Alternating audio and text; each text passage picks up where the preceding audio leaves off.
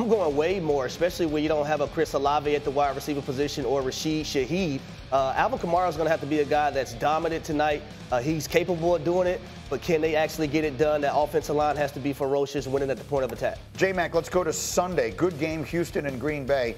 249.5 passing yards is the number on Jordan Love. You going over or under, more or less? Oh, I love Jordan Love, but I am going less See what you on did? this one. You heard that? The Houston Texans defense, with their defensive ends, they get after the quarterback, and they have a secondary and a linebacker core that blitz you and have you under attack. I think Jordan Love has a solid game, but I do not have him over 250 yards. I don't think it's happening. And then, Dan, let's go to the NFC East battle at MetLife Stadium. Eagles, Giants, the return of Saquon Barkley. 1.5 touchdown passes for Jalen Hurts is the number. Which way do we go? I'm going to say less. One, because I think this Giants defensive secondary is playing really good football. And then two, I think ego's a good thing. I think Saquon has one. I think Saquon scores multiple touchdowns in this football game. The Eagles make it a point to get him those on the road against a team that said you weren't worth that money. Yeah, I think that's a good point. The question is whether he throws it to him because that would get Jalen Hurts' number over. I'm agreeing with you. They're going to get Saquon the touchdown. Greeny, what are we doing here? I'm just asking a question. I'm not doing anything. We're pushing all the way down into the 1 yard line. We're giving it to Saquon. Push all the way down. Totally fair. In the meantime, let's talk about the Eagles. Sal Paolantonio was with us from his kitchen about an hour ago, and he had this to say about the state of football in Philadelphia.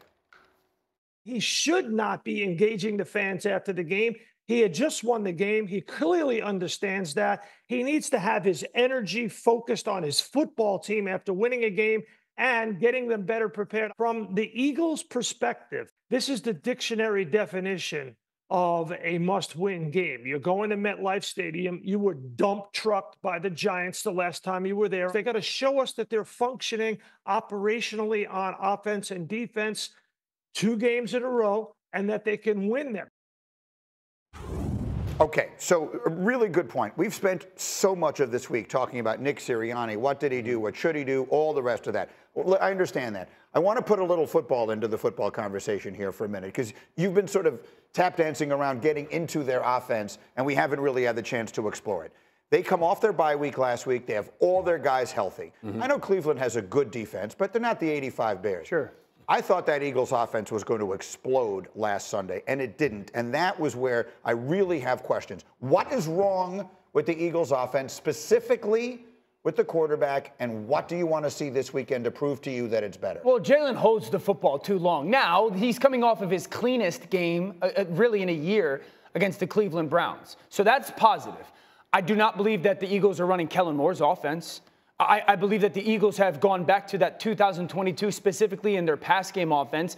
And listen, I like some of this stuff where they just go, hey, AJ, we're going to put you by yourself, or sometimes in 2x2, and you're going to run a go route or a stop route or short in or a slant. Like, I do like some of that, but that's all their pass game that is, or maybe the mesh concept that we saw them score with Devontae Smith.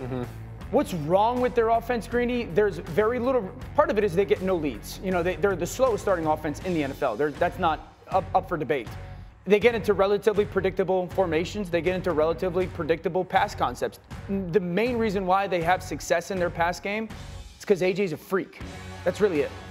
So you're talking about coaching, right? I mean, what you're saying, the conversation we're having is about coaching. If they're not running the offense that they brought in the offensive I do not believe that they are running Kellen Moore's offensive Well, how does that system, make sense to me? I just don't understand why you bring in an offensive coordinator and then don't run his offense. And my question to you, Dan, on that, if a quarterback, you said they're doing more of 2022. If that was the best we've seen of Jalen Hurts, does it make sense to try to tailor the offense to what he did best? It makes sense to tailor any offense to any quarterback, right? Yeah. We know that. The 2022 season is such a standalone situation because they blitzed teams to start the game. Yeah. They were up 14-0 in games like that. So then as an offense, I can do whatever I want. I get you have to try and stop me. I can do anything I want in any situation. Quarterback run was up, zone read was up. By the way, they had one of the best offensive lines in the NFL over the last decade that year. So that was a part of that conversation as well. So now, does Jalen look like anything of what we saw in that Super Bowl game? No, he doesn't look like that player anymore.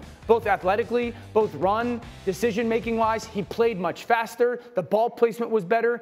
That has not been who Jalen has been this season. I'll say 2022, I remember just watching a lot of their film, and when they got behind the sticks, 2nd and 20, 2nd and 13, 3rd and 15. Still felt okay. I never worried about this offense, and they always found a way to continuously move the chains. That's not the case right now. I don't think Jalen is seeing things correctly as well.